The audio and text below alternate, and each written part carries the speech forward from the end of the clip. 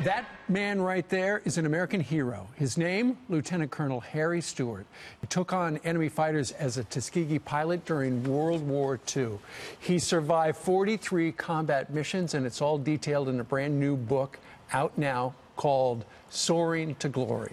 We are honored to have Lieutenant Colonel Stewart join us in the studio. Thank you. Colonel, Thank you very much. A real pleasure. It's an honor to have you. Good morning.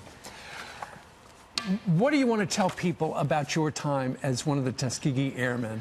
Well, I guess the book is inspirational, number one, and I would like it to be an attraction for youth of the nation to follow their dreams. And number two, it's historical. It has to do with African Americans in aviation, and this takes in a period during just prior to World War II. Tell us about how rare that was during World War II. That was very rare because just before then, African Americans were not accepted for pilot training into the Army Air Corps. It wasn't until World War II that they were accepted, and only under the condition that they would train as a segregated unit. I know that when you turned 18, your dream was to be a fighter pilot. Yes. And the fact that you were accepted was another dream come true. Absolutely. Tell us about your first mission as one of the Tuskegee Airmen. Well, the first mission was a large mission that took place from Foggia, Italy into northern Europe, and it involved something like 500 or 600 bombers, B-24s and B-17s, and their fighter escort. And it was just this huge armada of these.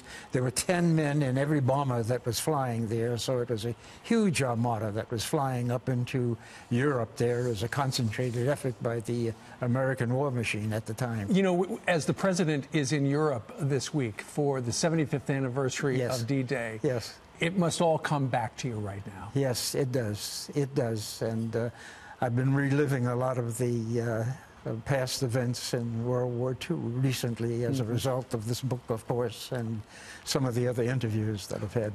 What was it like when the Tuskegee Airmen came back home after the war? Well, it was the same old, you know. It was about the same as it was before we went into World War II and overseas there. Recognition was long coming, and it didn't start coming until maybe in the 1970s, and it's still coming along now. Indeed. I know you are about to celebrate your your 95th birthday. July 4th. Congratulations. Thank you. You make your home now in Michigan. In Michigan, Bloomfield Hills, Michigan. When you came back, what did you do with your life? Well, first I tried to get into the airlines as a pilot, but they were not accepting African Americans as applicants for the flying at the time there.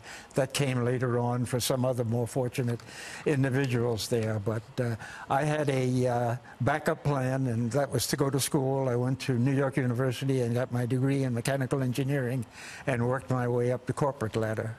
Well, and now you're an author at age 95. The brand new book is called Soaring to Glory, the Tuskegee Airmen's first-hand account of World War II. Yes. Lieutenant Colonel, Thank you. It is such a pleasure. Thank you. Thank you very much. You're welcome.